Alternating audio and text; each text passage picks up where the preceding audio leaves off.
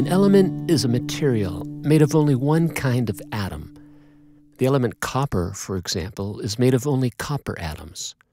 The atoms of nonmetallic elements, those to the upper right side of the periodic table, they have a special talent. These atoms, and that includes hydrogen, are able to bond together to form what we call a molecule. A molecule is a group of tightly held atoms that acts as a single unit. A good example is the water molecule, which is made by joining two hydrogen atoms to a central oxygen atom. This water molecule is the fundamental unit of the material you know to be water.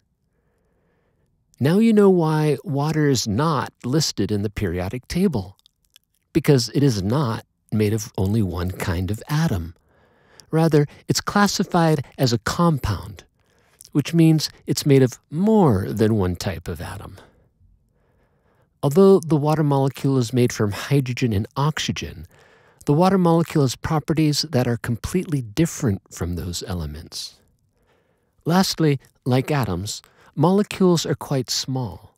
So small, in fact, that in a glass of water, you'll have about 10 trillion water molecules. That's an astronomically large number. Why so many? Because each water molecule is so vanishingly small. Good energy.